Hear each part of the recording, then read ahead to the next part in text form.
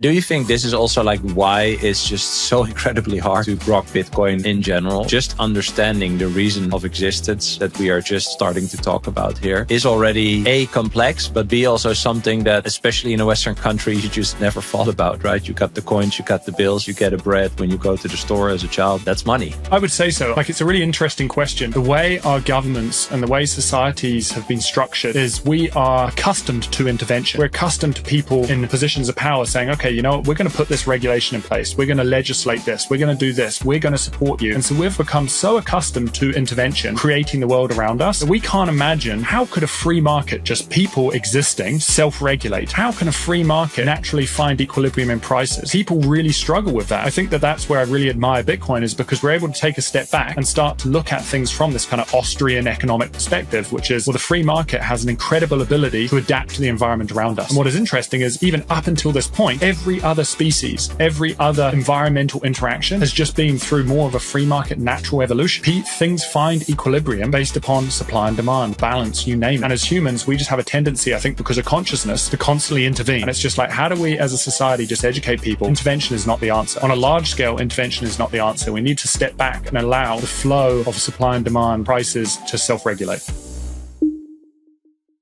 All right, Seb Bunney, welcome to Bitcoin for Millennials. It's such a pleasure to be here, Bram. I really value just the work and the content you can contribute to the space. And so it's my pleasure. Likewise, man. I love to dive into your book because you wrote a book called The Hidden Cost of Money, which became a #1 bestseller. That's a great thing to add to your resume, I think. I wanted to ask you to start, if there's one thing that people need to understand about the current financial system, and basically we all live in the same fiat, debt-based fiat money system all around the world. What is that one thing? And I touch on this a few times in the book, but there's this one phrase that really resonates with me. And that phrase is, everything is downstream of money. I think when we have a broken monetary system, the majority don't quite grasp just how much of an influence that is on how they show up in life, how it impacts our environment, how it impacts our politics, how it impacts businesses, just basically how it impacts the fabric of the world around us. And so I think that for me, and as I'm sure listeners kind of are starting to grasp, money is profoundly powerful. When money is broken, it really does weave its influence into everything. So I would say, like, if there's one thing, it would be everything is downstream of money. Yeah, this was obviously one of the questions I wrote down, which was, what does it mean when people say everything is downstream from the money? Like, can we dig into that a bit? And I think, like, a primer, what really helped me is, if I'm party A and you are party B and I offer something and you want to buy that from me, right? We use money, we use bills and coins to represent what the value is that we trade, right? So I say, I offer A for 1,000 currency units, and you say, well, I'll pay 800. And then I say, well, 900. And you say, okay, we shake hands. We basically, through the amount of the units, we communicate whatever I'm offering is worth, right? So it creates some sort of incentives. Yeah, that was kind of like the concept that did it for me. Is that something that you can elaborate on? For sure. So when we look at money, I think most of us look at money from that basic perspective that, well, it's just a medium of exchange. It's this thing that we exchange back and forth to offer value, to purchase value from others. And the way that I tend to look at money is from a slightly different lens. And that is, like language, money is a medium of expression. It's how we express to the world what it is that we value. Now, if I walk into a grocery store and I see someone buying grass-fed beef and organic vegetables, and then I see another person going and purchasing candy, cigarettes, and microwave meals, you can see what it is they value through what it is that they purchase.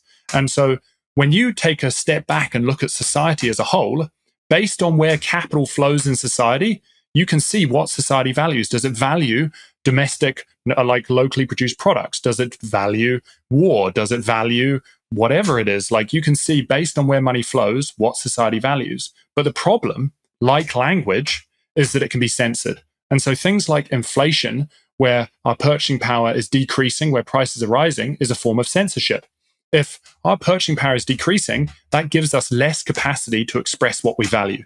The same thing is true with regulation. If there are regulations in place that impact our ability to spend money where we see fit, that say, hey, you can spend money here, but you can't spend it there, that is impacting our ability to express ourselves.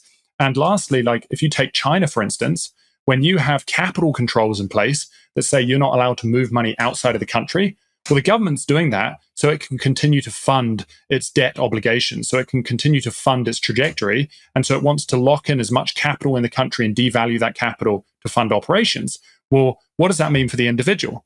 If the individual wants to protect his family and in doing so wants to invest overseas to protect purchasing power, they can no longer do that. So their ability to express themselves to support their family is being impacted. So when I look at money, I think of it as it's a medium of expression. It's how we express to the world what we value. And when money starts breaking down, when we start seeing things like inflation, capital controls, regulation, what ends up happening is it actually impacts our ability to express ourselves. And I would argue that many of the byproducts that we face in society, whether it is consumerism, environmental destruction, depression, anxiety, these type of things, they stem from a broken monetary system.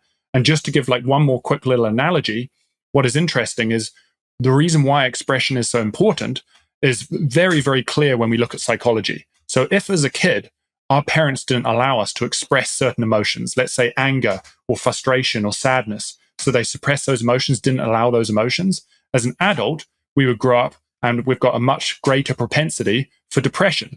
What is depression? Depression is the depressing of emotions. We don't know how to express ourselves. The same is true for money. If in a society we cannot express ourselves monetarily and direct capital to where we see fit, society starts to break down. We start to see all these byproducts. And so to your question, the way I look at money is just a medium of expression. It's how we express to the world what we value, but it can be corrupted. Oh, so many threads to pull on. I don't want to take us directly off to the deep end, but I'll trust you with the answer to this. Like if you say it's a medium of expression, right? Like I love that, by the way. You know, I show what I think is important. Yeah, like you said, like I either buy candy or it's grass-fed beef, but and so this permeates all throughout everything, right? Like even in like the public space. Like I saw this meme where it says like hard money, and then you see like the Trevi fountain in Rome, right? And then you see like soft money, and then you see like, I don't know, like this super ugly 2023 fountain. Like it's just ugly. It's objectively ugly, right? And the Trevi fountain is objectively beautiful. If it influences like the way of expressing ourselves or making choices that we want to make, and this is the deep end question, I think, does it actually impact like our free will or like the perceived free will that we have if we are boxed in already with however we want to express ourselves? Is that then the case? I would say absolutely. And the reason why I say that is it's not necessarily free will, but it changes our decision-making process.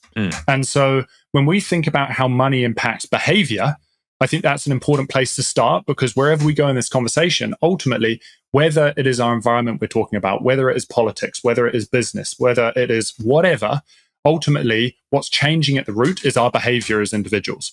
And so first, I think it's important to dive into that. So how does it impact our behavior? Well, I tend to look at it from three different perspectives. The first, which Bitcoiners may be familiar with, is time preference.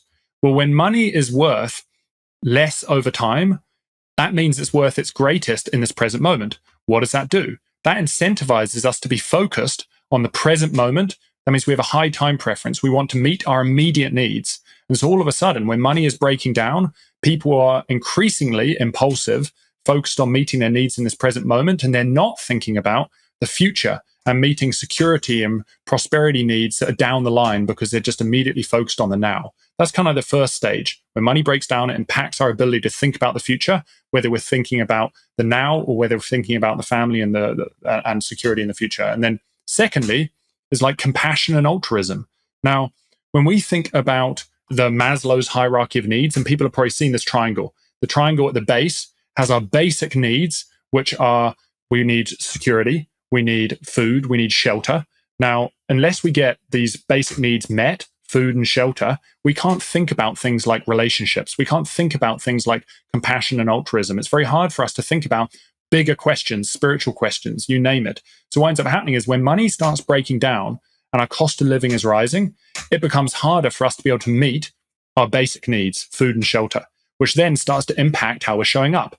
We don't have as much capacity to give back to society, to have compassion for others, to contribute to community, you name it. And so there's another change when money breaks down, it's impacting our ability to give back.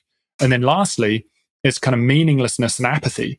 when we think about money breaking down and our cost of living is rising and it becomes harder to buy a house, it becomes harder to support ourselves, well, all of a sudden it's very easy for things like meaninglessness and apathy to set in, because as humans, we want to be able to have comfort. We want to be able to have security. We want to be able to plan for the future. I want to be able to save and purchase a house, and I want to have an idea about, okay, what is it going to take me to be able to work and save for this property?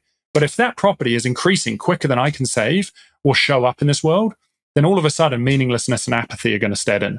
And so I think that these are kind of just three quick examples, but they're highlighting how when money starts to break down, it starts to impact how we show up as people. It starts to impact our decision-making process. And that leads to, as you were just talking about, things like building construction. Rather than spending time and thinking about, you know what, this is something I want to give the community and I want it to resemble the prosperity and the abundance we have in society. Instead, people are like, I just need to build this as cheaply and quickly as possible so I can get on to the next thing because I just need to survive. So I think this is where money really does influence how we as individuals are showing up. Does your Bitcoin custody setup keep you up at night? Gain peace of mind with OnRamp and their multi-institution custody solution. OnRamp creates a dedicated multi-signature vault for you, and 3 separate institutions each hold a key, which are OnRamp, BitGo, and CoinCover. But none of them can move funds unilaterally, only you have control.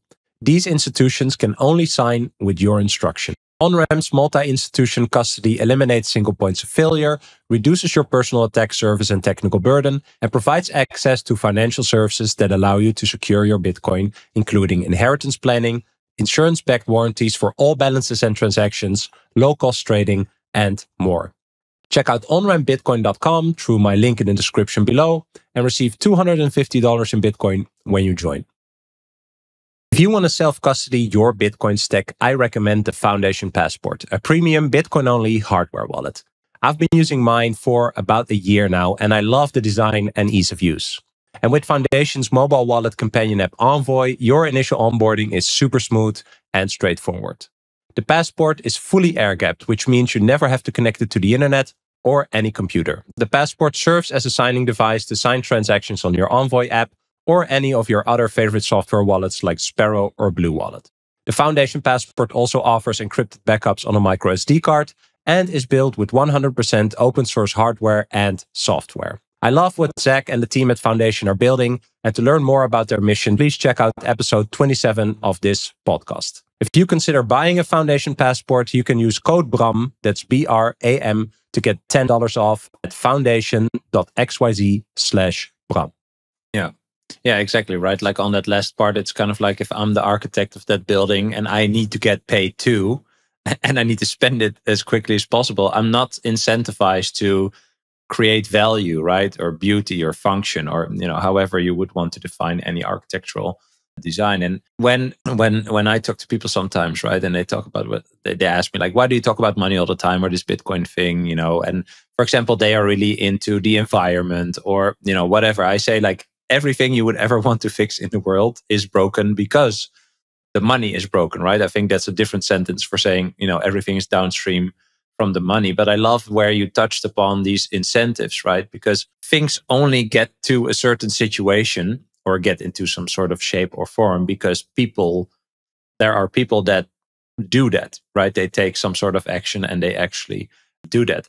Actually, in my country, there was a big scandal of I think it's a steel factory, and they took waste apparently out on boats into the ocean and they illegally dumped it, and had a conversation about this where I was thinking, okay, but there's this guy who's like on the boat, right? He's steering the boat and that's just his job. And he has a family that he has to feed, and he's just going on the boat. He has this assignment, and then, you know, he gets to a certain, certain coordinates, and then he pushes a button and he dumps it in the ocean, right? And then he just goes back and there was a shift, and then he goes home and you know, he earned money for his family. And I think that is a great example of, you know, you would want to fix not only that company is doing that, but that someone lends themselves to actually do that, right? But we don't have to talk, we should not talk like about capitalism and all these things. We should talk about how broken the money is, right? So it's kind of like, you know, peeling another 4 layers of what you might see on the TV as a discussion or a scandal or something, right? Like,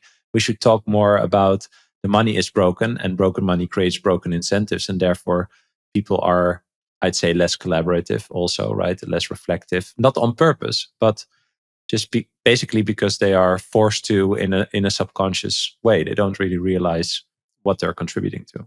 No, I couldn't agree more. And, I think as humans, we have a propensity to want to interact and intervene and to create change.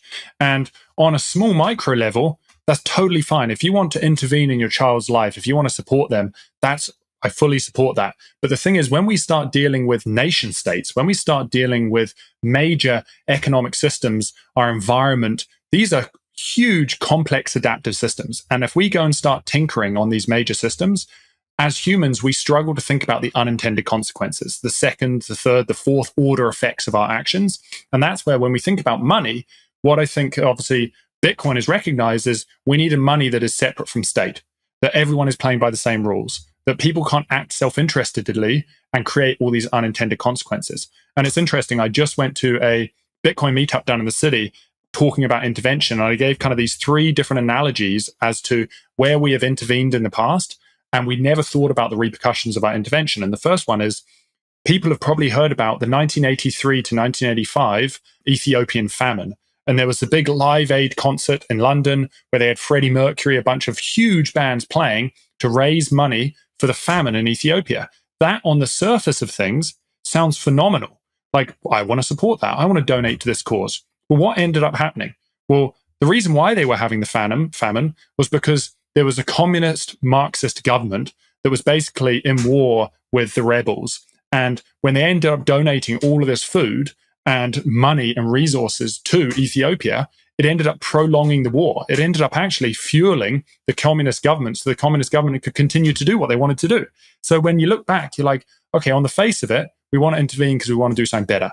But we end up creating all these byproducts. We extended the war, prolonged the frustration, prolonged the torment with the locals. And the second one that I kind of discussed was the Tom's shoes. About 10 years ago, 10, 15 years ago, there was Tom's shoes, and people freaking loved them. And I think Tom's shoes blew up because they had this idea that for every 1 pair that people bought, we're going to go and donate a pair to a third world country or a developing country.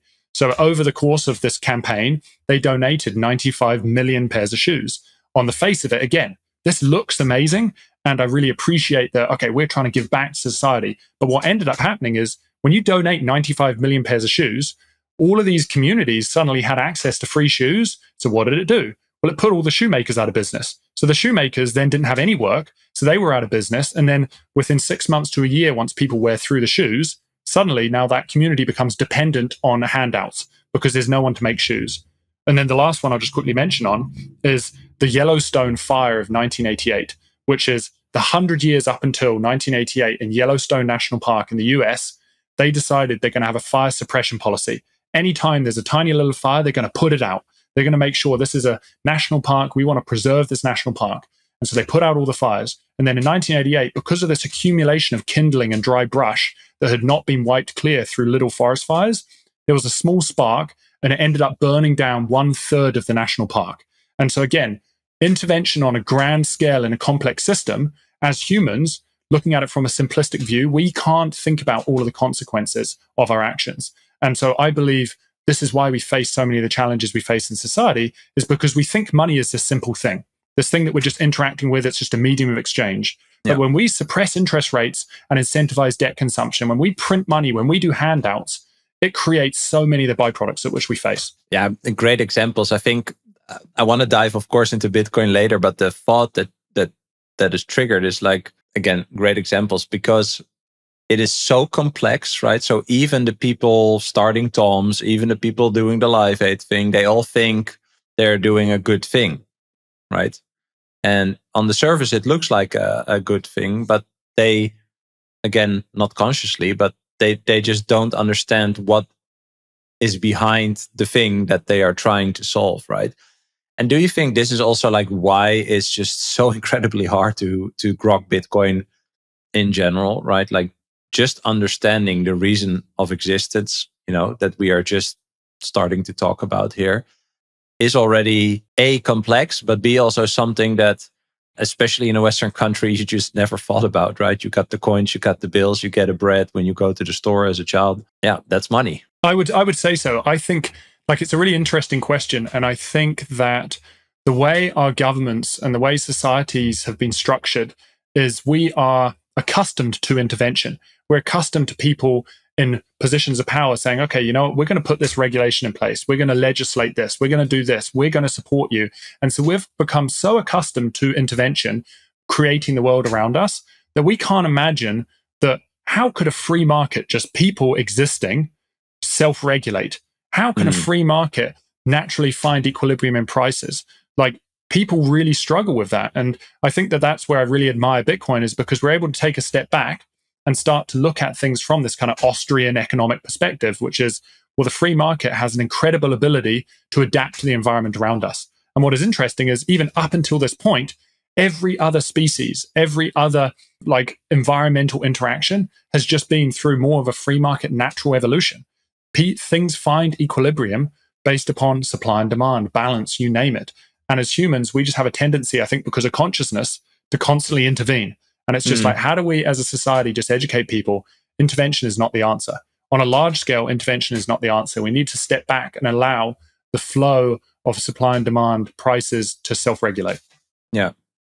Yeah, I think that's where that thought of free will kind of, or autonomy or something kind of weaves into, right? Like we don't even think that we would be capable of doing so because we are already just so embedded in the system, right? But I'm thinking of like my background is in working with like early stage startups and stuff like that. And so I always focused on like, you can build anything, but there has to be a foundation, right? Like, why does this exist? And if your foundation is flawed, but you still start a company, you still try to get customers, etc. Let's say you're working on it for 2 years, and then you ask a question, well, how's it actually going? You know, or I don't have as many customers or users as I want. Like, how can I fix that? And you start putting band-aids on the business, basically. But what happens actually most of the times, because most ideas suck, and that is totally okay. There is no foundation. There's not a good foundation, right? So the foundation is already corrupted, even without the founders, for example, knowing it. And they still build upon it. And anything they want to change is basically a band-aid, but it's not pulling apart the foundation. It's not setting a new foundation. And I think how you were just describing that is like any policy or any economic idea is basically trying to change what is in essence a flawed idea, fiat money, right? At least for the people that are not the creators of that money, right? I was just going to say, like, what comes to mind as you're saying that is a perfect example is the medical system. Like, there's certain incentives whereby if you're a doctor and someone comes to you and says, hey, I'm feeling this way and these are my symptoms, doing nothing is also a decision. And sometimes it's doing nothing that actually allows the body to find that equilibrium and move through it. But the problem is the incentives of the doctor. If I was to say, you know what, I think we need a little more time to see how this develops. The problem is, in the small chance that that person gets sick or dies, the doctor is now liable because the doctor did nothing. So we have a system that incentivizes intervention. And it's the same with politics. If a politician, when the pandemic started, if the politician said, okay, you know what, we need to be able to see how this develops and we need to have more clarity around how society is going to function. We're going to step back and observe. Then they can become liable if it gets way worse. And so instead they intervene, and we never know what that potential path is with no intervention. And so from there, they could say, well, I intervened because if I didn't, then this could have happened. And so we have a system that incentivizes intervention. Yeah, this is also, this actually what I want to also say, like, this is where it touches for me, like spirituality or that autonomy part is like, we aren't even able to allow ourselves to experience life in some way, right? So something happens, we intervene, you know, and only afterwards we know if that was a good idea. But as you said, like the default is already to intervene. And I think it's to take it back to economics. When I heard economics is not a science, it's actually, it's not an exact science. It's like a social science. I was like, what? Okay, that's interesting. Like when I was in high school, we were like calculating stuff all the time, right? So how is it a social science? And it's basically, what are the parameters in which or like what's like the framework in which people can trade and the rules of money and all these things. And that just sounded so illogical to me, like how you just described free market. So I don't have a finance or economics background, by the way. So when I heard like free market, everyone, there's one money, everyone just tries what they think, has value in whatever capacity. And that's, how we discover what people actually value. And the people who bring enough value, their business survives and other businesses don't. And when I thought about it like that, I was like, is this then real capitalism? That's how I would understand capitalism, right? Like, okay, if you are good enough, you earn economic energy, you can store that to build it out, and you can spend it on other people, reward them with economic energy. That's kind of how the picture for Bitcoin also for me became more clear after I looked at it like from a technological perspective. But when I kind of started thinking about that, I don't want to say I truly understand it, to the core, but just that idea of, yeah, of course there should be a free market, but there isn't a free market, as you just alluded to. Like there's all these frameworks overlapping also. It's very confusing, right? And I think absolutely. Yeah. The main thing, I'll end with that, but the main thing is if there are people, there's someone in the UK, there's someone in the Congo and someone in Thailand that do the exact same thing, deliver the exact same value, expend the exact same energy, they are rewarded and therefore valued at a different level just because of the money that is used for that human effort. And that, to me, sounds really bad, because then everything is just random. Like I'm born in a rich country. Well, good for me, but could have been born in Central Africa, right? Like it's just it just devalues human life in essence. No, and what comes to mind as you're saying that is when we think about money and we think about things like capitalism, it gets such a bad rap. And the reality is capitalism is effectively just evolution. It is people are going out into the world and they're taking the resources that are around them and they're combining them to create value for society. And those that are able to create those resources and offer more value are the ones that thrive and survive. Well, it's the same thing with evolution. Those that have been able to use their environment better than their competitor outperformed. And what that does is, as a species, we move towards growth and advancement because we all benefit and we all reap the rewards of things like that's the incentive. That's the technological advancement. And the thing that I find really, really tough is today, the left, when we approach things from maybe a socialist agenda, a more Marxist agenda, what ends up happening is we may be trying on the surface to support everyone. We want diversity, we want equality, we want inclusion. But what we're actually doing is we're impacting humanity's ability to thrive moving forward. Because if we're distributing wealth, if we're redistributing wealth, what we're actually doing is we're taking capital away from productive individuals and giving it to unproductive individuals. And I think that the government should not make that decision. If we as individuals are able to offer value, we should be able to choose how we want to spend that capital. And many of us may choose to give back to society. Many of us may choose to support others in our community. Exactly. But that's your decision. That's not the government's decision. And that's where I think as a society, for us to be able to thrive, we need to be able to allow capital to flow to where value is being created in society. And that's so important. If we're bailing out big businesses, supporting whole sectors that shouldn't exist, we're being incredibly unproductive and we're destroying otherwise productive capital. Yeah. Bailing out companies, why?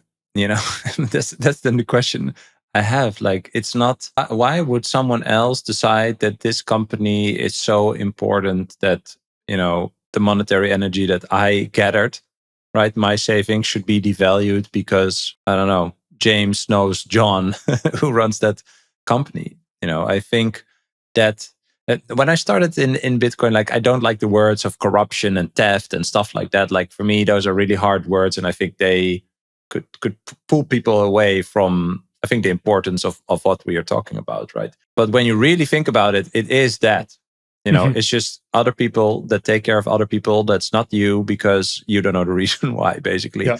And you still have the consequences of the fact that that's happening. And yeah, before we jump to Bitcoin, but Bitcoin in essence takes all of that away, right? Like it just blows away all these, the existing playing field, the frameworks and all these things. It just redistributes the opportunity, I would say, for anyone to create and then also get rewarded in value. 100%. It allows for the natural market, the natural environment to find that equilibrium. And what blew me away once, I was listening to a What Bitcoin Did podcast, and it was with Lynn Alden. It was probably about a year ago. And she had mentioned something that I'd never heard before. And that was that before the 1930s depression, there was a 1920s depression. And I was just like, a 1920s depression? I thought there was flourishing throughout the 1920s. And supposedly, well, not supposedly, I've done research and dug into this, but basically the 1930s depression, we saw absolute carnage. We saw unemployment skyrocket. We saw the stock market completely tank, asset prices tank. I think it took something like 25 years for people to get back to where they were at the previous high in the stock market. Like, that's immense capital destruction. And then you hear about the 1920s depression, which had the same unemployment rate, very similar drop in the financial markets, and it recovered within a year. Well, why did that happen? Up until that point, the Federal Reserve only came into being in 1913. And the Federal Reserve had not put in place regulation and legislation to be able to intervene to the same extent that it was able to in the 1930s. And so a free market was kind of the natural environment that the 1920s depression took place in, which enabled, if you were a fiscally irresponsible business, if you had borrowed beyond your means, you would have gone out of business. And now, as a business owner, you've now got an incentive. If I've got to support my family, I've got to make money. So I've got to go back out into the workforce. I've got to either find a job or I've got to start a business. And so all of a sudden, we had a bunch of unemployment, and then we had a huge boom of people going back out into the market, creating businesses, and then the economy rebounded and it flourished. But the problem is, when we have intervention, as we're just talking about, when you start bailing out unproductive businesses, fiscally irresponsible businesses, well, all of a sudden, we start creating all of these byproducts. And those byproducts impact things like innovation. Like in the States, 40% of small to medium-sized businesses are zombie companies, which basically means they're not generating enough revenue to cover their debt obligations. You said 40? 40. Oh, wow. What is mind-blowing about this is that means that if you are a company who is actually offering value, 2 out of every 5 of your competitors are companies that shouldn't exist. So now, instead of directing capital towards research and development, innovating, which benefits society, you're now having to direct capital towards competition. So that's now impacting society's ability to flourish. And so so much capital goes towards competition against entities that should not exist as a result of intervention. That actually blew my mind. That's crazy. No, but it's just such a waste, right? Like, it's just this entire conversation around, should you bail out companies? Should you save the economy, etc.? It feels for me like it all goes against any human desire or need in the long run, right? 100%. And when you take a look at natural environment, I'm talking about like flora, fauna, the animals, the forests, you're never going to see one specific entity get so big that it's going to impact the rest of the environment around it in the event that thing collapses. So it's kind of like, our biggest animals are elephants and whales. If an elephant or a whale dies, it's not going to impact the elephant species or the whale species. But we're now allowing corporations, multinational corporations, grow so big that if they are to break down, it's going to impact society. That should never happen. That doesn't happen in a natural state. And I think that the repercussions of this are huge. And this intervention just does not work. And I'll give one more quick analogy that really impacted me living here in Canada, which is during the pandemic, there was something called the CERB, the Canadian Emergency Response Benefit. And that was, if you saw more than 10% drop in your income as a result of the pandemic, you're entitled to $2,000 a month. Well, $2,000 a month is $24,000 a year. When you take a look at Canadian tax receipts, 30% of Canadians earn under $24,000 a year. So what you've now just done is you've said to 1/3 of Canadians, hey, do you want to work full-time to earn your money, or do you want to be given the same amount of money for free? What are they going to take? They're going to take the latter. So all of a sudden, we had a huge swath of people basically quitting their jobs and going on this emergency response benefit. And all of a sudden, low-income jobs, such as cafes, bike shops, restaurants, they couldn't find any workers. You destroyed all of these mum and pup businesses, and then these multinational corporations were able to tap the government for money, thrived. And so again, we saw this consolidation into these monopolies, and we saw a destruction of the small mum and pup businesses as a result of intervention, trying to do something good. So what is conventional knowledge about money or economics that is just plain wrong when it's actually observed or analyzed in practice versus the theory that, let's say, scholars preach? Do you have an example of that? So I think one of the biggest things is just when you start digging into, say, Keynesian economics, which let's just for simplicity call it interventionistic economics, and Austrian economics, which is more free market, and this belief that the free market knows best, is a complex adaptive system and prices will find their equilibrium based upon supply and demand. I would say that one of just the biggest issues we face, all of these challenges we're discussing up until this point, stem from Keynesian economics and this interventionistic practice. And the thing that is so challenging is that we have people going and studying finance. We have people going and studying economics in academic institutions. Well, the problem is they're being taught Keynesian economics. So the thing is, they are only going to have a job if they're intervening. So now we have this incentive. If people are going and studying finance and economics, well, of course they're going to push the interventionistic approach because otherwise they don't have a job. And so under the Austrian approach, the reality is that economics is a completely dead sector. We don't have a need for economics. We don't have a need for economists. We don't have a need for people intervening and telling us what we should be doing with our money because the free market ultimately governs that mechanism. And so I think that one of the biggest things that I think we need to change is how do we re-educate society to step back from money and allow money to find its natural equilibrium? Yeah, I think what is so interesting is I think it's Maynard Keynes, right? He was in the same class as, was that Hayek or Menger? I think it's Menger. Menger, right?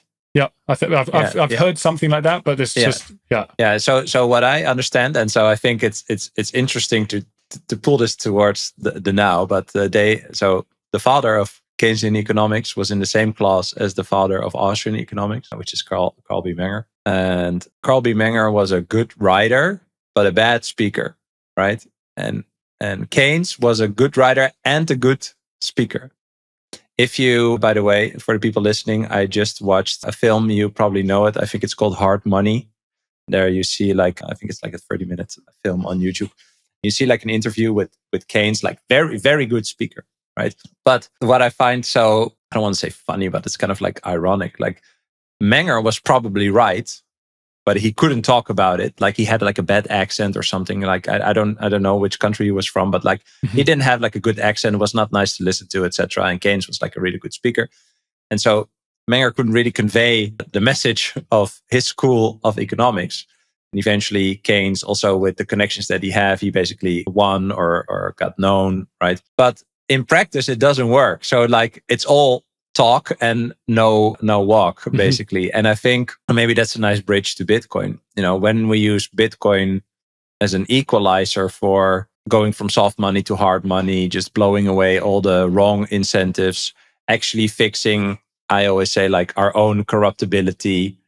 You know, it forces us to think, how do I add value? If there's a scarce unit of reward, I have to actually add value. There's no free, there's no rent seeking and all these things. Like you have to walk your talk, basically. You cannot say, I bake good breads. Like you have to actually bake good breads, right? Like, or I'm a good teacher, or I'm a good policeman, or whatever, right? You are confronted with the fact that you actually have to deliver value. And I think how Keynes got known is actually everything that's wrong with the current Keynesian ideology on economics. And I think you had a perfect example. Like if you get taught that you should intervene because you studied intervening in the economy, and yeah, of course you're going to intervene, right? And you're never going to question, well, what is money? What's the point of money? What should be the actual characteristics of money, right? You don't go in hard mode. You kind of go in, manipulation, soft mode. Everything is malleable, etc. It's, as you're talking about that, what comes to mind is recently I've had a multitude of people recommend, you know what, Seb, you should read Mein Kampf. And Mein Kampf, obviously, for those that aren't familiar, is kind of Hitler's kind of autobiography. And as I've been reading it, it's been really interesting just to see his perspective on things. Like, I'm not going to make an opinion on obviously what happened in World War II, but one of the things that stood out to me is, and I'm just going to read this short little section. He talks about, is it really an indispensable quality in a statesman that he should possess a gift of persuasion commensurate with his ability to conceive great political measures and to carry them through into practice? Does it really prove that a statesman is incompetent if he should fail to win over the majority of votes in an assembly that has been called together as a chance result of electoral system? Has there ever been a case where such an assembly has worthily appraised a great political concept before that concept was proven a success. And so what's interesting and comes to mind as I read that and listen to that is that we have a system that is built upon supporting people that are able to win over the hearts of others, that can talk amazingly, but that doesn't mean that what they're talking about has actually been thought through. That doesn't mean that there is value in what they're doing. Whereas there are many other individuals, many other intellectuals that do not carry that capacity to persuade, but they have an unbelievable idea that may be able to change the course or the trajectory of humanity.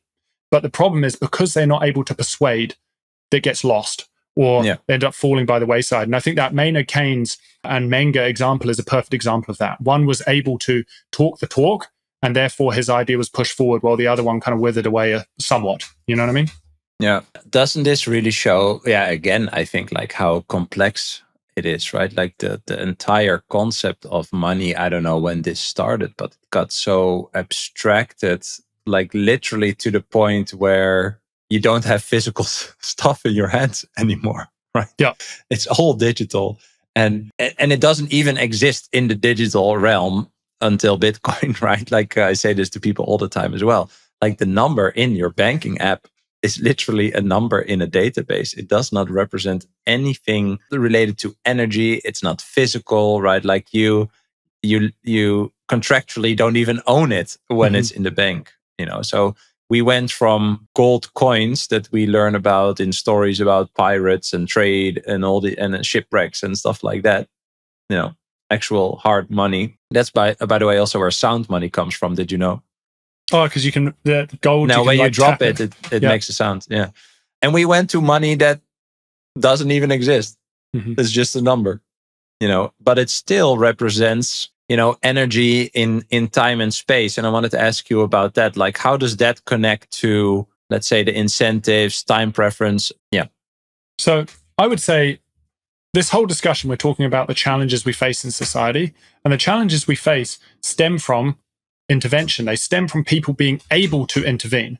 The incentive of our system is to intervene. When you think about a political system, you've got a 4-year term, you've got to be seen to be doing something.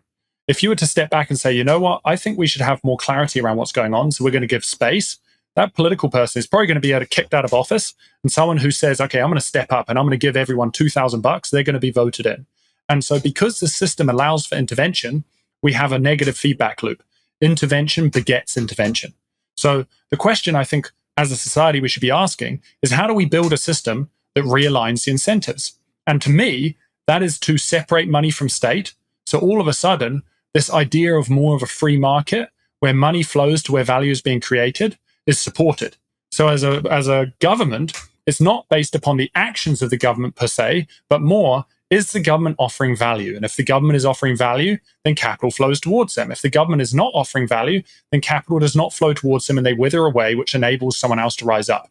That is how the free market operates. If I start a business, no matter what that business is, whether I'm fixing a hot tubs, whether I'm a dentist, whether I'm a mountain bike instructor, if I do not offer value, money is not going to flow towards me. And I've got to rethink what I'm doing, and I've got to offer value to society. And so I think it's really important to separate money from state. And secondly, to have a money with a fixed supply. And the reason why we need that fixed supply is because from the dawn of time, humans have always been trying to get more for less. And I gave that example earlier. Through evolution, those that have been able to use their environment better than their competitor outcompeted. So we've always been striving to get more for less, improve our security, improve our productivity, improve our efficiency. And so as a result of this, life should be getting easier. We should have more capacity to show up. Now, the reality is that should show up in the form of falling prices. Prices should be falling. The perfect example of Netflix versus Blockbuster. Blockbuster, you used to have to drive down to Blockbuster, spend half an hour in Blockbuster, choosing which movie you wanted to watch, spend your whatever, $7, $8, $9 renting the movie, drive back home, watch the movie, drive back to Blockbuster, drop off the movie, drive back home. All of that time and energy to rent one movie. And now, for pretty much the same cost, we have Netflix. And at the touch of a button, we have millions of movies on demand. And so what we're seeing is prices should be falling, but we don't benefit from that because our money supply is expanding at a greater rate than prices should be falling. And so what's interesting is if we had a monetary system like Bitcoin with a fixed supply, it reflects society more accurately. What would happen is as productivity increases, as efficiency increases, as there are more goods and services in society, prices fall, given that there's a fixed unit of supply. And what that means is that life gets easier. We have greater capacity as individuals to show up more authentically. We have greater capacity to look inwards and say, how do I want to show up in life? What is it that actually I value? Like, how do I want to contribute to society? And that is huge. I think we're going to have a much more abundant and flourishing society if we have more capacity as individuals. At the moment, it's the inverse. We have less and less and less capacity. We're having to work more and more and more just to get ahead. And as parents, we're impacted in our ability to support our kids, and we're getting rising rates of depression, anxiety, you name it, as a result of our ability to not meet our kids' emotional needs. And so these are all byproducts of a broken system. We need a monetary system that separates money from state because it more accurately reflects society's ability to thrive. Yeah. Yeah, I think talking about these two opposing forces, right, that are basically battling each other is a very interesting concept. I talked about this before, right? Like, why was the bread 20 cents 50 years ago? Now it's $5 or euros. It's probably nutritionally worse. And we should be able to make better bread 50 years later, right? But if the bread is €5 or dollars, then guess which side is winning, basically? It's the manipulated money side. And I kind of visualize it as like, if you see all the people in the world, right? Like all the productivity that they could apply or the energy they could have as output, right? Like that's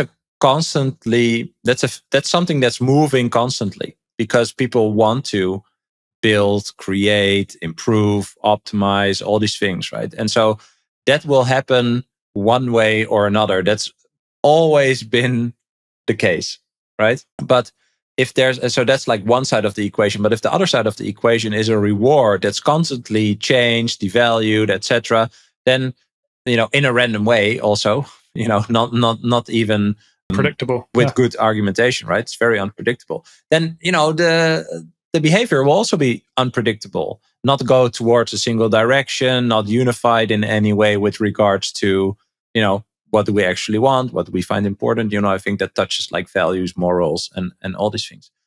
And I really like the visualization, and it's hard to talk about, of course, on a podcast, where if you have this reward side as basically it's not a static thing, it's a constant thing, right? Like a constant thing as in it's the same all the time, everywhere, forever, basically. That's the promise of Bitcoin as a reward. Once you know that the reward will always be of the same hardness, let's say, right? It's just always the same. It's a constant thing. Then you will be not only incentivized to do the work to figure out if your work actually provides value, but it also gives you, I think, the time and space to actually experiment with what am I here to do? Mm-hmm. What can I actually bring as value? But because, the current reward does not do that, you also have people that do jobs that they hate or they suck at, or they, there's people in big corporates that are just ghost employees, like they get paid, but they don't do anything. Yeah, people don't have kids, all these things. And I think also, maybe that's my question, isn't this why Bitcoin is just so hard to understand? Like, why is this such a big concept to grasp eventually? Is there any way for us that we can compare the new paradigm of Bitcoin with this old paradigm that we just talked about for 45 minutes? It's, as you're talking about that, it reminds me, in my book, I kind of discuss these 4 stages of intervention and why intervention doesn't work. And the first stage is kind of a misalignment to reality.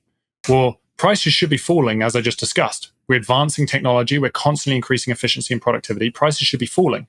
Well, the challenge is when we have a debt-based system, when companies are borrowing beyond their means, if prices start falling and it squeezes their profit margins, then they could potentially go out of business. But these companies are too big to fail. So now we have to intervene. We have to bail them out, which leads us to the second stage, the death of creative destruction. If you don't allow competition to take place, if you don't allow businesses to overtake other businesses and engulf other businesses because businesses are not offering value anymore, then what ends up happening is you see businesses thriving. The only reason why they're thriving is artificial intervention. It's capital moving towards them that would not otherwise move to them. And that leads to the third stage, capital flow distortion. If capital in society is moving towards businesses that should not exist, we do not get a representation about what is valued in society. And that leads us to the final stage, the fourth stage, decision-making impairment. Complex adaptive systems are constantly making decisions and trying to optimize. How can we as a society optimize if we don't know what businesses should be there, what businesses shouldn't, what sectors should exist, what sectors shouldn't? Should there be a whole financial sector? Should there not be a whole financial sector? Is this valued correctly in society? Is this not valued? Like, we cannot make those decisions under a system of intervention. Whereas under a system built upon something like Bitcoin, the complete inverse is true. Instead of having a misalignment reality, we have an alignment reality. Prices reflect what people value, which then means we allow for competition. If a company arises, it arises because it outcompeted its competitor. It arises because it offers more value to society. Everyone benefits. Thirdly, capital flows. Capital flows align with what people value in society. Capital flows toward where value is being created. Yes. And then that lastly means that as individuals, we can make decisions.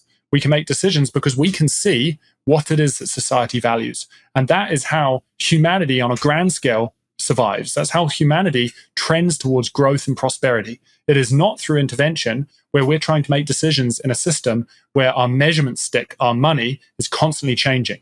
As Preston Pysh always talks about, like, money is just a measure of value in society. And so if our measurement stick is constantly changing, how can we build a structurally sound society? If you're trying to build a house with a measuring stick where the inch measurement is constantly fluctuating in size, you're not going to have a structurally sound house. And the same is true for money. Yeah, 100%. Like, while you're talking, I'm thinking, why are companies like this Temu or Shine, all this fast fashion stuff, why does it exist? And I think you just said, yeah, because we allow it to. We literally allow it to exist. Again, totally subconscious, right? But in a world with Bitcoin, we could say, like, I wouldn't want to spend my Bitcoin on that. And so you vote with the money you have, and you basically vote a company or an institution or a government that doesn't align with the values of the people or the customers, etc. You just vote them out of business, basically. Mm-hmm. No, and that's really well said. And I think that one thing that people sometimes struggle to grasp is that it's like consumerism is the result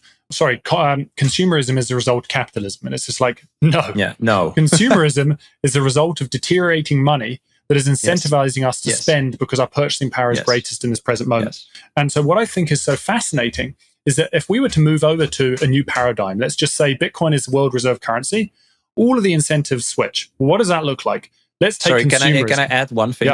You just said, you want to spend your money, what did you just say, in the present moment? Because it has the most... So when our money is worth less over time, it is worth the most in this present moment. Exactly. So I think for people listening, this is what creates this incentive to spend it, to be a consumer, right? Mm-hmm. I never heard anyone say that. You're teaching me something, but this is great. This is why you can save. Mm-hmm. You can save. And that is 100%. What makes you discount the future even more, not appreciate the now, right? It's kind of like you're forced to use it in the now, and therefore it makes you a consumer instead of having a time frame towards the future where you can be an actual builder.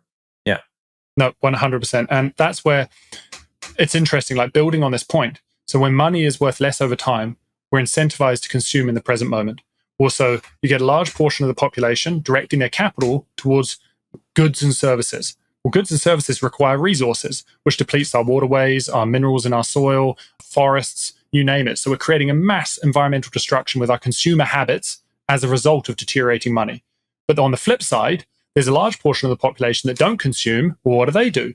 Because money is not storing value, they go and then use other assets in the form of money. So they go and purchase real estate. They go and purchase things like farmland, but they're no longer using them for their utility value. They're no longer using the house to put a roof over their head or the farm to grow crops. They're using them to store value. So now you're taking things that are offering value to society away from society and using them in the form of money. So what is interesting when I think about Bitcoin is that we're going to see increasingly, if we were to see the adoption of Bitcoin, or all of a sudden we're going to be incentivized to save once again. We can simply hold our purchasing power in our currency. We don't have to use real estate. We don't have to use stocks. We don't have to use farmland as a store of value. And so all of a sudden, if people are moving out of these assets back to the currency to save, well, asset prices start to fall. So we start to see reduced consumption because people are incentivized to save, and we start to see life getting easier. as our cost of living starts to decline, house prices start to decline, farmland becomes cheaper, so society starts to thrive once again. And that, to me, is when I started to grasp this, when I dove down the Bitcoin rabbit hole, I was just like, this is the direction we need to go. And I think that politically, people think, okay, we need to continue voting left because left are going to support those on the bottom rung of society. What they don't realize is that we've been voting left for so long and life has got harder and harder and harder. Intervention is not the answer. If we want to support those on the bottom rung of society, wouldn't you think that life would be a lot easier if their cost of living was getting cheaper? It was becoming easier to get a house. It was becoming easier for people to have more capacity to show up and give back to society. And this is what I believe Bitcoin does, is it gives people more autonomy and capacity to show up more wholeheartedly, which benefits all of us. I think this is the Bitcoin pitch, right? No, I think you touched upon all the things that I think are closest to someone's life, right? I think, in the beginning, we talked more about the few layers back from that, or the cause behind, the real cause behind the cause of the problem you would like to fix in the world. But I think this comes closest, if you would propose Bitcoin as a solution to like the things that people find important within their personal lives. And the point you made about the financialization of assets that are created to be used as a utility, I think is also one of the things that, at least for me, were like a signal where I was like, yeah, that makes a lot of sense, that is a bad thing. It's a bad thing. So it's not only bad because the prices go up, it's bad because it signals that the money that we are all forced to use, right, by the governments that we are citizens of, it's just not good enough. It's just not good enough. So people are already voting with their money by not using the money to save, right, but by acquiring homes to save in. But then, I think we get to an interesting point where people say like, well, but and this is, I think, also a good differentiator to make, like, no, I'm investing in a home because it gives me cash flow, etc. But I think a good distinction to make is you think you should be an investor because you cannot save anymore. I think that's one. But then also the argument of the entire, cash flow narrative. I mean, there's an entire educational industry built upon, leverage, compounding interest, cash flow, blah, blah, blah. People say like, no, I'm doing that to have cash flow, to earn more money, to combat inflation, right? I mean, like, it sounds like a logical reasoning. Like, how do you look at that? Yeah, and then I'll have a question about what Bitcoin actually produces. For sure. So the way I look at that is, let's just take the major asset classes. We've got bonds, we've got real estate, and we've got stocks. Now, when we think about bonds on average over the last 100 years have returned around like 4 to 5% kind of annualized. When we think about real estate has returned around like 6.5 to 7.5% over the last 100 years. And when we think about stocks, they've returned on average 8 to 9%. Well, when we think about technological advancement, if you're able to strip out, and there's been a lot of studies done on this, if you're able to strip out monetary expansion, prices in many areas fluctuate between around like -5 to -15%. So prices should be falling between like 5 to 15%. Let's just take the middle ground on that. Let's just say 10%. Well, that means that if we adopt Bitcoin and ignoring all of the growth and appreciation as a result of adoption, let's just say Bitcoin was adopted globally and everyone was using it. If prices as a result of technological advancement were falling at 10%, that outperforms bonds at 5 to 6%, real estate at 6.5 to 7.5%, and stocks or equities at 8 to 9%. So all of a sudden, we're going to be incentivized to just simply hold in the currency. We're not going to use those things anymore because we're actually going to outperform their return by simply saving in the currency. And that's where I think today, the whole financial sector is effectively built upon this idea that our money is losing value and we need all these complex investment strategies to protect our purchasing power. But that's because our money is broken. When we have a broken money, you can simply save again. People, if they want to invest, they can go and invest. But yes, saving and investing are different things. Yes. Saving should not require risk. Investing takes risk, but there's a potential for greater return. So I think that people are going to be a lot more conscious under a Bitcoin standard about what they invest in, because it has to outperform the return of Bitcoin. So they have to be investing in something that they really believe is going to make a difference in society, which also means I think we're going to have a higher probability of success with startup companies. Today, 90% of startups fail, and you're seeing billions of dollars pumped into these startup companies, and most of it just evaporates. And it's not because there was a high probability of success, it's because they have nowhere else to go and they're just trying to protect purchasing power. So again, like this is all as a result of broken money. Yeah. So when someone says Bitcoin does not produce anything like the cash flow of my rental unit, my answer usually is that the output of Bitcoin is like an economic constant. It's the same thing forever, always. That's also the promise, right? Like these are my rules, and I'm going to stay the same forever. And that's what gets checked every 10 minutes by all the nodes, etc. So I say, this is the output. The output is that it's basically the only economic constant in the entire universe. That's where you can derive value from. I think we touched upon that before. But what is your reaction to this statement? Because people, they compare it from the paradigm that they're in. So they compare it with, let's say, a rental unit that produces cash flow. Well, and like I wholeheartedly agree with what you're saying. And I think that the other way to look at it is when we think about the return on real estate over the last 100 years, annualizing between like 6.5 to 7.5. Let's just take the middle ground, 7%. That 7% is not just appreciation. That 7% is also cash flows. And so with Bitcoin, if you have, let's just say, as a result of technological advancement, we ignore adoption and Bitcoin was just a steady appreciation of 10% over time, what would happen is it's outperforming real estate. It may not have direct cash flows, but if it's appreciating at 10% and real estate is appreciating at 7% with appreciation plus cash flows, you're outperforming real estate without those cash flows. You can still draw down on your Bitcoin, live on your Bitcoin, and still outperform real estate. And so this whole cash flow phenomenon, I think, is a result of Warren Buffett saying, I only invest in things that generate cash flows. I'm not going to invest in something that doesn't. But what that doesn't take into account is you can have something with appreciation that massively outperforms cash flows. Wow.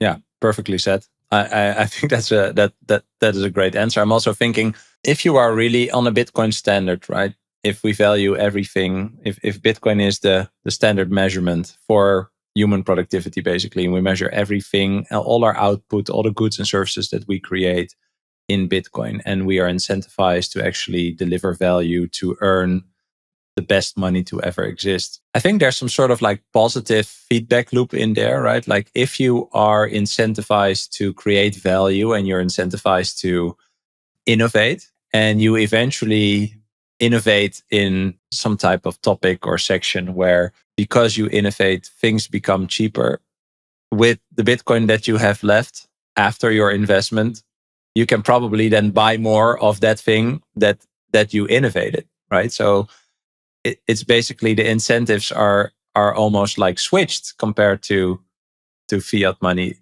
as you alluded to before. Like you are incentivized to build to eventually profit from that what you build, and that in itself it's an incentive that's not really existent in the current paradigm. Absolutely. And it's interesting as well. I like to look at it from that consumption, consumerist lens, and that is, today, because obviously, as we mentioned, our money is breaking down and we're incentivized to consume, people are just buying whatever they can, when they can. And we're using products that just have such poor quality. Things are breaking down so quickly. And we're using resources that many times are obtained in unethical ways. Like it's something like 70% of the cobalt globally, which every single smartphone has like 14 grams or something like that of cobalt. 70% of cobalt globally is in inhumane conditions in like African nations. And companies like Apple, you name it, are still all using this cobalt because they've got no other means to do that. Well, what is interesting is if you were to have a monetary system that incentivizes saving, well, all of a sudden you're going to consume a lot less. So those companies that are not offering value are going to slowly wither away. But on top of that, the ones that are offering value are now having to compete for the minimal capital that's going into the consumption world. And so in order to go to compete, what do? They raise the quality of their products, they raise the standards, they raise what it is they're paying people. And we already start to see a glimpse of this in the outdoor world. Like I work, and for a long time, I worked as a mountain bike instructor. I'm a big ski tourer, I paraglide. And so I love spending time in good quality clothing that is ethically sourced. Well, in the outdoor world, there are people that they have a little more money than the average person. And so they're willing to direct their capital towards companies that are ethically produced garments. They are using recyclable material. They are focusing on their environment. And so I think that it's really important. And we're starting to see that as money starts to break down, we're just decimating our environment. But on the flip side, if we were to have a monetary system such as Bitcoin, it incentivizes greater quality products, greater competition, greater whatever it is that society values. And so I think that even on a consumerist lens, we would see a huge improvement in consumerism as a result of something like Bitcoin. Yeah, it's funny. I'm thinking I wouldn't order a parachute on AliExpress. But well, more as like there are already examples where it's very clear that for some types of products or services, that cheap is definitely not the best, right? So there you have a more clear decision as to where you're to allocate your resources to, basically. So yeah, how do you think that, I think it was Hayek who said, like, we need to find like a sly roundabout way, to circumvent the government in order to break that money and state connection, right? Let's say we get there. And I also see, I do see it's already playing out like that, right? Like I believe in the Bitcoin is a Trojan horse concept, because basically what we are trying to replace is all made up by people who are talking and not walking, right? And Bitcoin is the talk and the walk. So, even though they are so, they're so arrogant that they think like, this will never become that thing, let them do this and that. And so I think eventually it is the Trojan horse. So I just love that concept in general. But let's say we get there. How would Bitcoin bring this transparency to politics? Is it what you alluded to before? You have to be actually responsible. You have to actually have a plan. Is it as simple as that, or do you see more implications there? So that's a really good question. And I think that the way I view things is Bitcoin is super unique in that it's the first time we have a non-jurisdictional asset. And what do I mean by that? Well, every other asset in history is either tangible, is physically located. We have gold bricks, we have houses, we have physical cash, which means it can be easily seized if the government deems that, hey, I don't want you having that thing, I want to confiscate it. Alternatively, we have intangible assets, things like bonds and stocks and other financial products. But again, we don't hold those directly. They're held by third-party institutions. And so if the government wants to come down on that institution and say, hey, can you freeze that person's account? We don't want that person accessing those assets. It can do so very easily. We saw this during the trucker rally in Canada, where people had their bank accounts frozen for simply donating to a cause.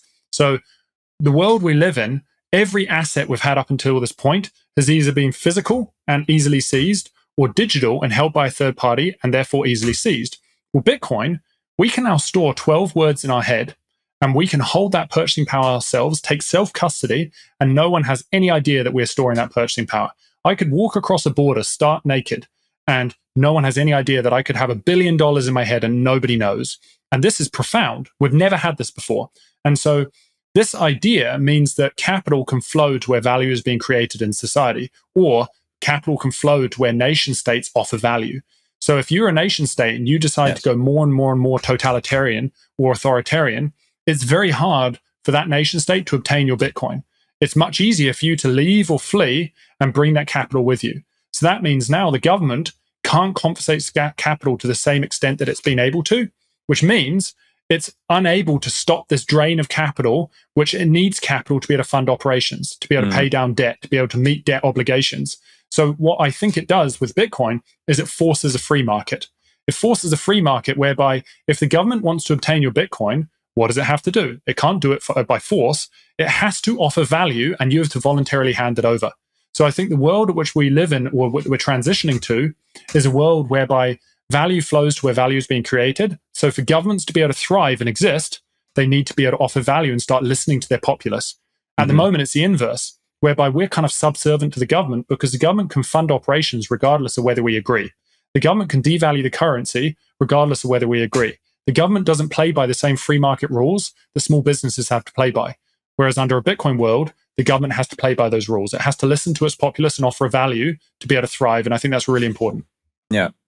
I think a good point to reiterate, I'd say, is that the government does not produce anything, right? They have to create, they are actually like a manager in a big company, right? Like they have to create the environment for people to do what they want to do, remove restrictions, etc., in order to heighten productivity right? Make that higher. And so that the government, taxing in some way or form can get revenues from that. I would say this is for me the concept of a state with taxes, right? Like they get the taxes and that's what they use to fund their managerial role to, up the GDP even more. But the fact that they can do stuff without the people actually approving it, and approving it does not mean like, well, there's a democracy, you voted for a party and there's another party who won, right? Like that majority thing, but like voting with your money, like approving that your money is actually used for any governmental operation or policy or whatever. The fact that that is not the case, I think for me was also a very big thing in learning about like why should Bitcoin exist. Like it is already happening. They actually don't even have to tax you. They actually don't even have to get revenue from their citizens to fund their operations because they just create the money. So they actually don't help you by creating these policies, right? Because when they create more money and devalue it, they inflate the prices and then we are back at inflation, right? So I see learning about Bitcoin as like finding a lot of signals that should show you that what you've learned about the stability of money or the stability of government or the stability of trade or value or entrepreneurship, consumerism, all these things is all wrong, basically. That's kind of how my journey went.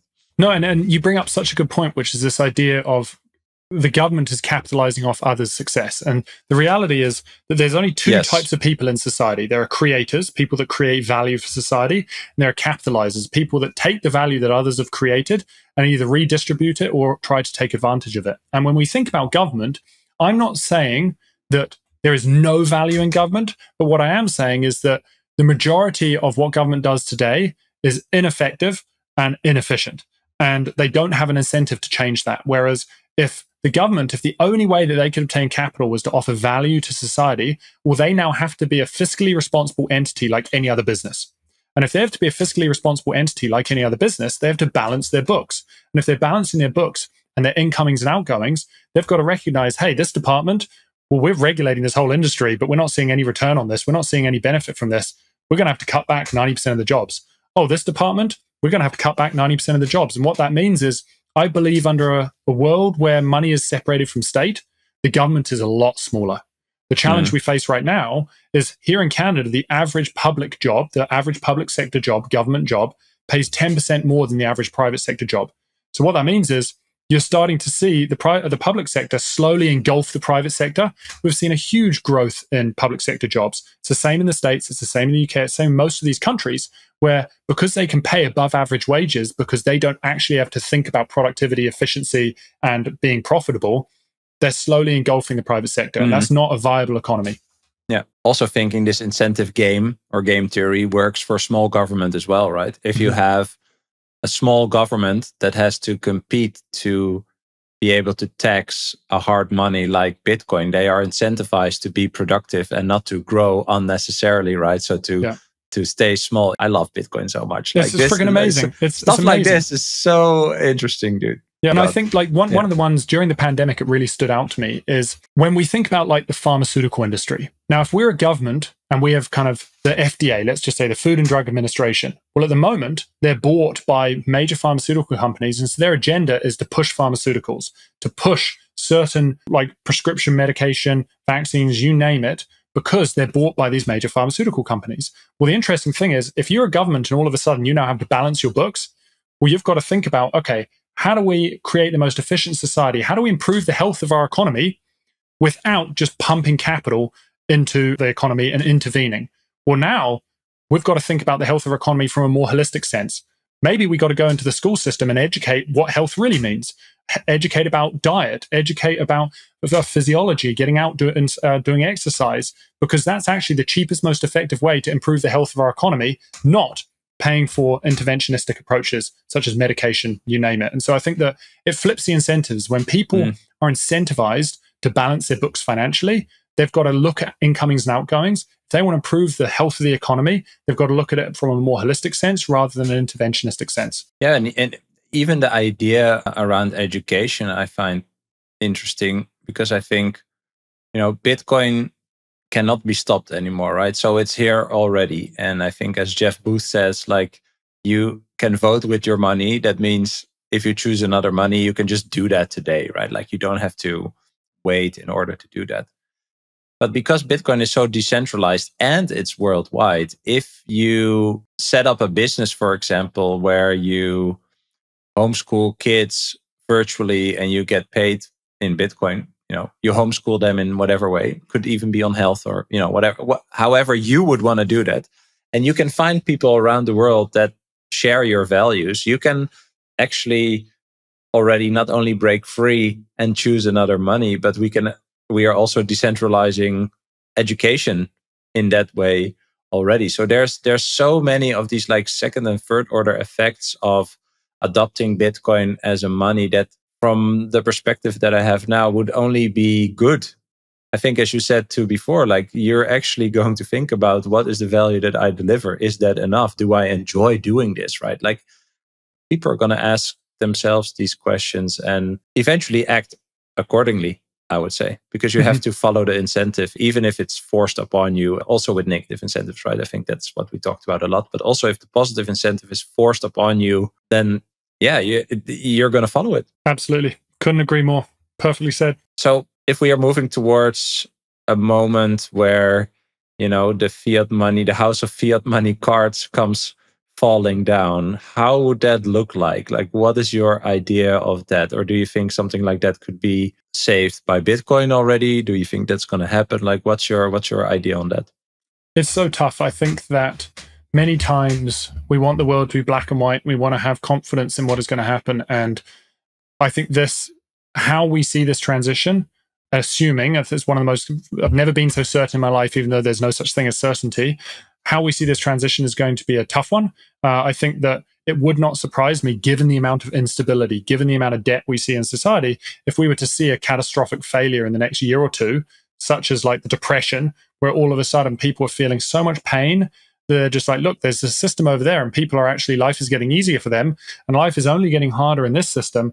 The pain of staying in this system is far greater than transitioning to a new system. And so we see a rapid transition within like a 2, 3, 5-year window. I think that is possible. At the same time, there's always this saying in the financial markets when you're trading, the market can stay irrational for longer than you can stay solvent. And I can also see a world whereby we just see more and more and more intervention, prolonging the kind of debt bubble, this inflationary bubble.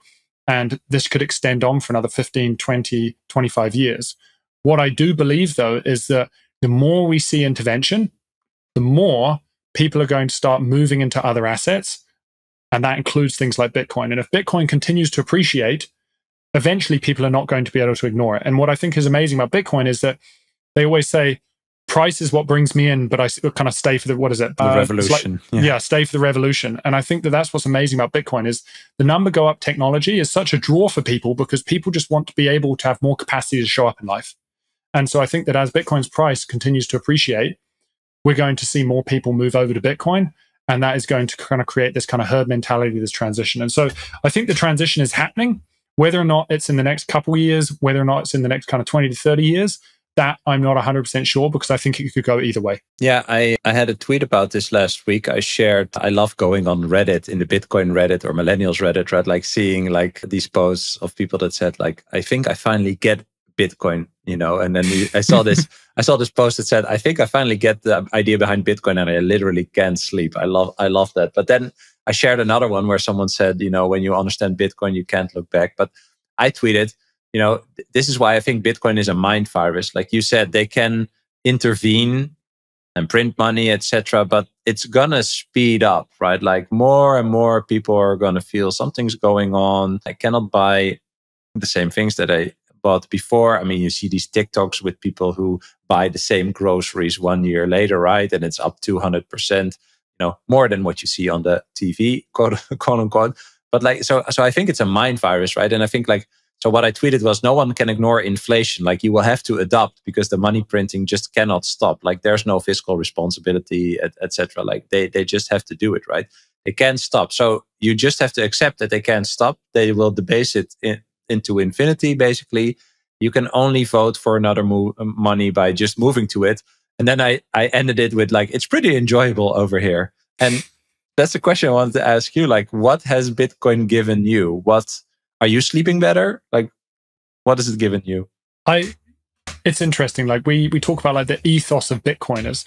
Bitcoin for me really has changed just how I show up in the world. Like earlier, we talked about these three changes of behavior as a result of money. And those are first our time preference. Well, for me, I have a much lower time preference. Like Bitcoin can fluctuate. Bitcoin can drop this last cycle, from 2021 at the high to the low, it dropped something like 70, 75%. And it didn't even bat an eyelid. I never thought in my lifetime I could see an asset drop 70, 75%. And for me to not really question it because I just had confidence in its trajectory. So I've seen my time preference, my ability to look to the future change drastically as a result of Bitcoin. I'm thinking more about how I want to show up. I'm thinking more about what it is that I value and what kind of future I want to build and how I want to leave my mark on this world. And then when I think about compassion and altruism, as my purchasing power goes up, like I think I've always been quite a supportive, generous person. I want to try and give back to society. Throughout even my teenage years, I've kind of volunteered with a lot of nonprofits, but Bitcoin has given me greater capacity to do so. It's given me much greater capacity to be able to support others that are in challenging situations. And then finally, the meaninglessness and apathy. What's amazing about Bitcoin is that Bitcoin is giving me meaning. Not only because as I have greater purchasing power, I'm able to show up more authentically and pursue things that motivate me, but even just being in the Bitcoin space has been one of the most rewarding things I've ever done in my life. Like I used to, for 10 years, I taught mountain biking and I absolutely loved it. I loved being able to support people growing in a sport, getting to know their body and how to kind of move in order to be able to perform certain maneuvers on the bike. But at the tail end of it, I was kind of like, as much as I enjoy this, I'm just kind of helping someone with a little kind of hobby on this, on like a little side hobby. Whereas what I love about Bitcoin is that when we're supporting people and helping people understand the world around them, it's giving them greater capacity to show up in all areas of their life. And I think that for me is just so unbelievably rewarding to be able to help educate and to be able to be a part of this incredible community. And so Bitcoin really has changed my time preference. It's changed my capacity to give back. It's changed my capacity to find meaning in life. Like I think Bitcoin to me is completely pivoted the trajectory of my life. I love that you shared it. I feel the same. I feel the exact same. And I hope that just by having this conversation and many more conversations that people are also inspired by that, right? Because eventually you have to do the work yourself and challenge your own ego. And I think you are a great example of someone who embodies that. And yeah, so I just absolutely love that answer, man. I think that's really great. I think that's a great example to show to other people. And your motivation to educate people, I think, shines through that. So yeah, I think that's very cool. No, it really means a lot, Bram. And I think that like it's 100% mutual. Like I see how much energy you put into this podcast and the time and dedication it takes to put something like this together. And like I'm sure I speak for everyone in the Bitcoin community. Like we really value having you, and we're so pumped to have you on side. I love being on this team. So thanks for that. I wanted to close this out with my last question, which I ask everyone the same question, which is, what is a core belief that you will never let go? Oh, I think throughout my life, I've had a few experiences that have just really pushed me to critically think about the world around us. And I think the world at which we live in, as a result of broken money, has meant that we've got less and less capacity to think about the world around us, to critically think about the information we're consuming.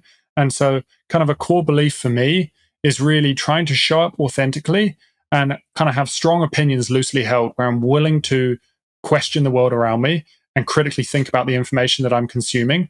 Because when I think about where I am now to where I was even 5 years ago, 10 years ago, I had this puzzle of what I thought the world looked like. And I've removed so many pieces and changed those pieces out as a result of changing information and changing my own belief structures. And so I really believe at the heart of everything that I do, I want to try and stay true to questioning the world around me and critically thinking about the world around me. And I urge everyone else around you to, if you have a belief that you're holding on to, whatever that belief is, ask yourself, like, where did that belief come from? Like, why do I have this belief? Is it founded upon is it founded on just an opinion? Is it founded on fact? And just to critically think and analyze the world around us. I think it's so important. Love that, dude. Can you read this? A tattoo? Learn every day. That's amazing. Exactly. Wholeheartedly. I fully agree. I think that the world we live in, unfortunately, as technology is advancing from the social media perspective, I think the information we're consuming is getting smaller and smaller and smaller as we're getting shorter attention spans. And it's meaning that we're not really able to decipher the world around us. We don't have a complete picture of how things work. And I fully urge, like, anyone who's listening to this, like, to trend more towards long form content, long form podcasts, books, you name it, because the amount of information you can consume from something like a book versus a tweet is just on a factor of 1,000, like far greater. Yes. And so I urge people to read. Great conversation, man. Really, really, really enjoyed this. Thank you so much. And I appreciate all your work. I will link to your Twitter account, the book. People can check that out. And yeah, let's stay in touch and do it again sometime.